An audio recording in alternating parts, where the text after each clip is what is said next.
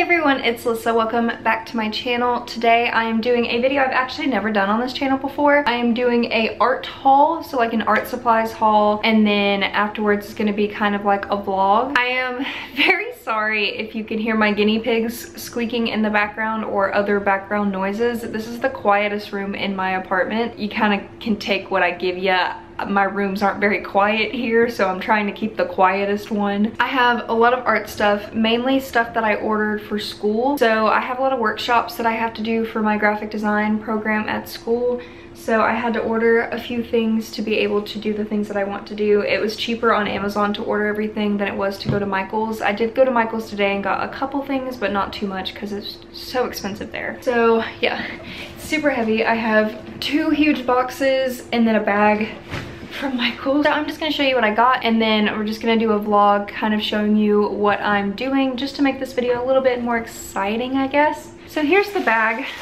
There's only a couple things in here, and the guinea pigs are gonna start squeaking because they think it's treats. All right, so this was like $1. That's why I picked this up, because I was actually just gonna use like a paper plate for my paint, but this was like $1 or $2. This is the 10 well-rounded plastic like paint palette.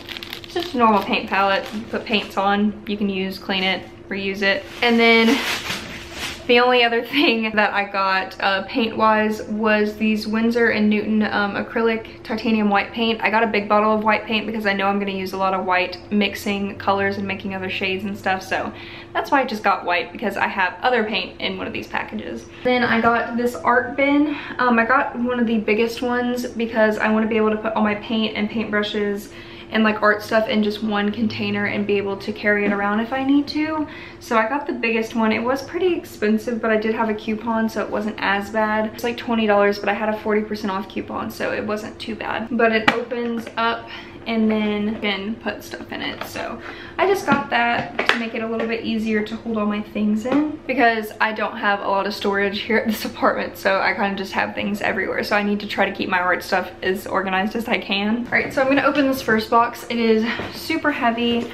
I ordered quite a few things, so I think they just put them all in these big boxes together. Wow, half the weight of this box is this. Holy crap. This is super heavy. This box was incredibly heavy, and it's because of this paper.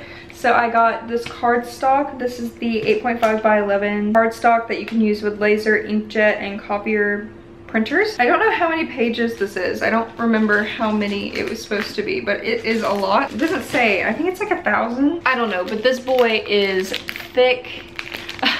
And I needed cardstock to make my color study. I'm doing like a color study where like the backing has to be cardstock, but I also want to use cardstock because I'm gonna try to make like these business card type things, and I want to try to use cardstock with it because I know it's pretty heavy duty. Oh, sorry, it's not 1,000. It says it at the bottom right here. It is 300 sheets. It just feels like 1,000 because it's so heavy. And then I have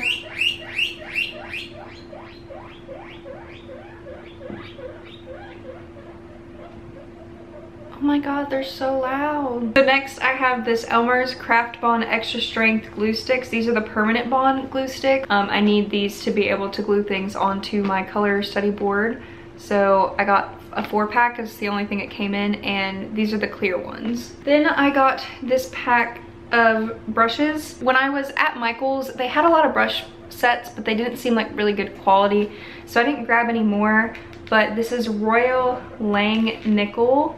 I don't know if it's the brand name, but it is a brush set, and I'm gonna show you what they look like. All right, well, I'm not gonna show you them right now because I can't get them out, but basically we have like a long one and then like little detail brushes, but that's what it said that I needed, so that's what I got. Eventually I'll probably get more. And then I got these like plastic jars to put paint in. A lot of people use them actually for like cosmetic purposes, but I got them for paint. And this came in like a 20-pack, and I saw the ones at Michael's for, it was like 3 of them for like $15, and this was like $5 for like 10 of them. The guinea pigs are running around so much right now. It is the cutest thing I have ever seen. So it's just these little like jars that I can put paint in and use it to have paint. And I could use it for other things too, but it comes in this blue color, purple, pink, and white. So that was the first box. Pretty much that whole box was just like the cardstock. And this box is not as heavy as that one. This one is probably gonna be the one that has the paint in it. Okay, So the first thing at the top, we've got this little thing of Scotch tape. This is the removable Scotch tape. So this is really good when you're painting to make really straight lines, because you can paint over the tape and then pull the tape off and it leaves you with pretty crisp straight lines. Then I got the set of palette knives. These are actually metal ones as well. It was in a pack and it was a lot cheaper than just getting like one from Michael's. So I honestly don't really know what these are used for. I'm gonna have to do more research on it, but it said I needed it in the materials list for my workshop, so that's why I got them. I've seen people use them before, but I'm not like 100% sure what they're used for. And then I got this marker pad of high quality bleed proof marker paper. So this is the type of paper you use with the like paint, and then you make like collages with it. So basically what I'm doing is I'm using this paper to make collages onto the cardstock.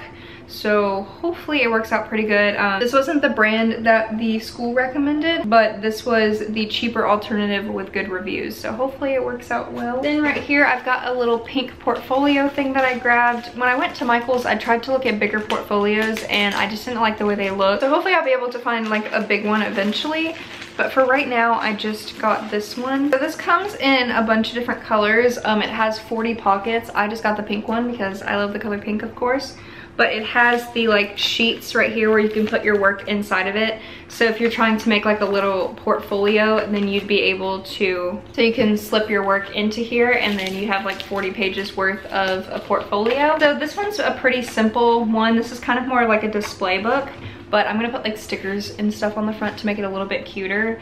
And eventually I'll get like a bigger portfolio that I can carry around and I'll just put this inside of it. And then the last thing is my paint, of course. So this is gouache paint, and I couldn't find gouache paint at Michael's, so that's why I got this white acrylic, because I'm not sure like if it's the same thing, and I know it's not. I know it has different consistencies, but I could not find gouache at Michael's at all. This is a 36 colors set, and it came in all of the colors that was recommended for my schoolwork. So they recommended like name brands, and I just couldn't find the right colors in those online. So I got the US Art Supply brand, and there's a color wheel included.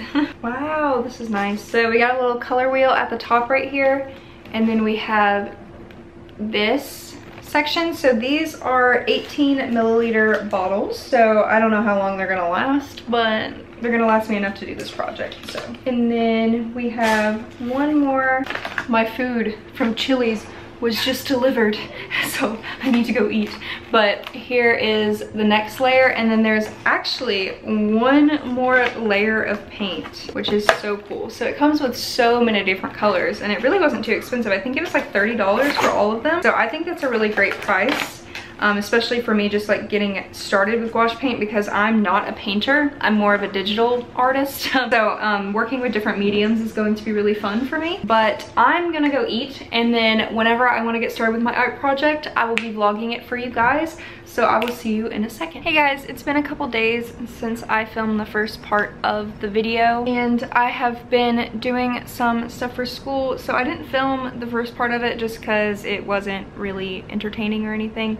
But I wanted to show you guys what I've been doing. So I have all my paints out right here, and it has been amazing. I really like gouache paint. I like that it dries super fast, but you can reactivate it with water, so it just makes painting so much easier. I don't know why I've never done it before. For the first project, I had to use like earthy tone chromatic grays. So I had to do 9 shapes, and then I had to paint them all in different colors.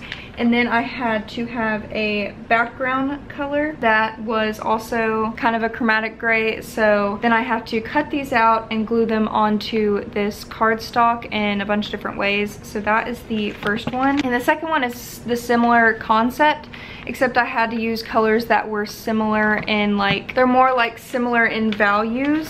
So I did like more pastel-y colors. So those are the shapes I did for that, and then this is the background color I did for that. So basically what I'm about to do is cut out all of these shapes and then create like a little collage on my cardstock here. Cardstock is of course bending when adding the paint to it, but it bends back pretty easily.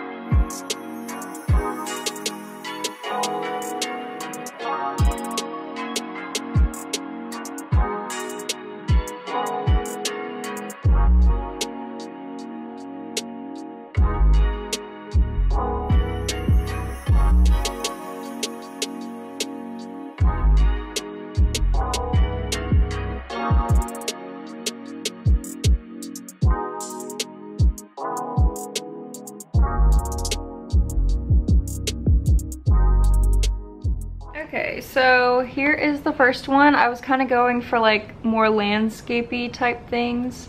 So we've got the clouds and then it looks like the sun.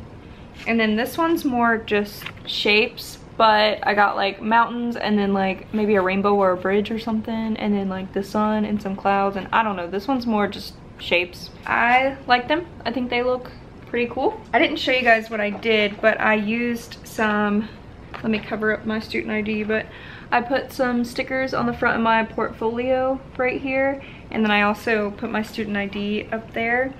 And then I made swatches of the paint, and then I also printed out a grayscale right there because it told me I needed to. So now I'm going to put these in my little portfolio.